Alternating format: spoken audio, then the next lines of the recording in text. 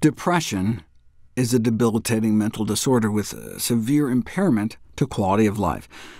The drugs don't work particularly well, have a bunch of side effects, so searching for alternative antidepressant agents with proper efficacy and safety is necessary. Well, there is this green algae called Chlorella that's been used as a dietary supplement and alternative medicine in Asia for centuries. Why not put it to the test? A randomized controlled trial of Chlorella in patients with major depression.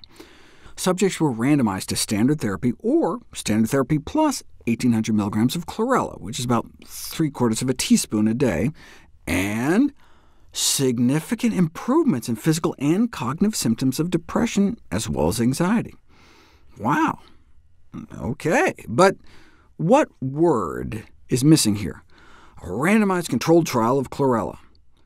What we want is a randomized placebo-controlled trial. Here they compared Chlorella to nothing.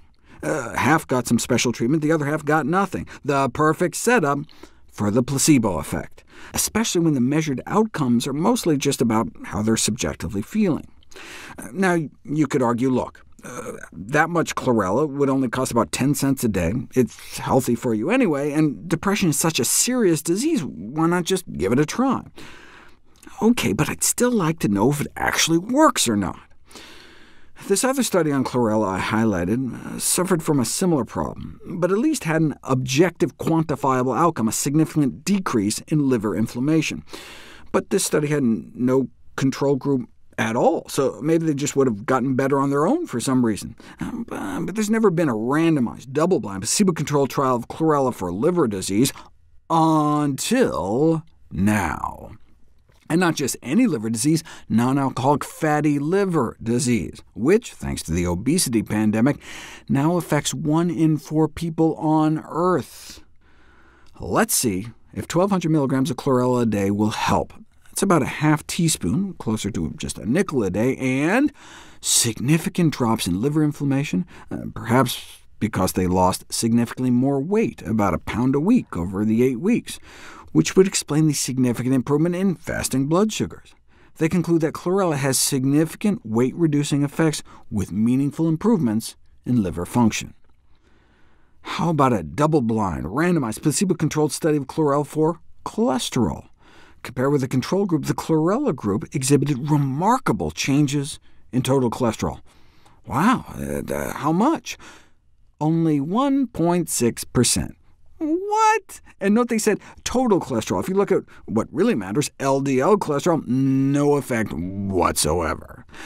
Thankfully, that's not what other studies found. A meta-analysis of 19 randomized controlled trials of Chlorella for cholesterol, involving hundreds of subjects, found that those taking Chlorella did drop their LDL 8 points on average, and even drop their blood pressure a few points.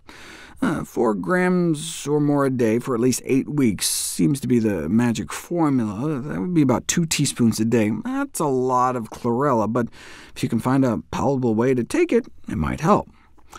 This is the latest, a dietary cholesterol challenge. They had people eat 3 eggs a day, with or without a few spoonfuls of Chlorella. In this double-blind, randomized, placebo-controlled study, 34 participants ingested 510 milligrams of dietary cholesterol from 3 eggs, concomitantly with a dose of Chlorella or a matched placebo for 4 weeks. Just eating the eggs alone, 14% rise in LDL cholesterol, but with the Chlorella, significantly less.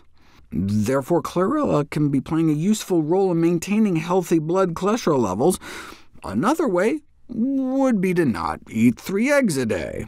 That reminds me of this other study. To assess the ability of Chlorella to detoxify carcinogenic heterocyclic amines, the cancer-causing chemicals created when you fry, bake, broil, or barbecue meat. The Chlorella did seem to lower the levels of one of the cooked meat carcinogens flowing through their bodies, but didn't quite reach statistical significance.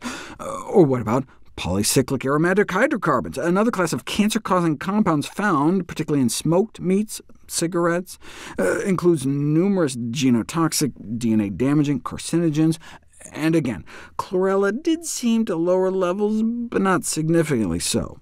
Still, if you're gonna sit down to like ham and eggs for breakfast or something, make sure to add lots of Chlorella and make them green eggs and ham.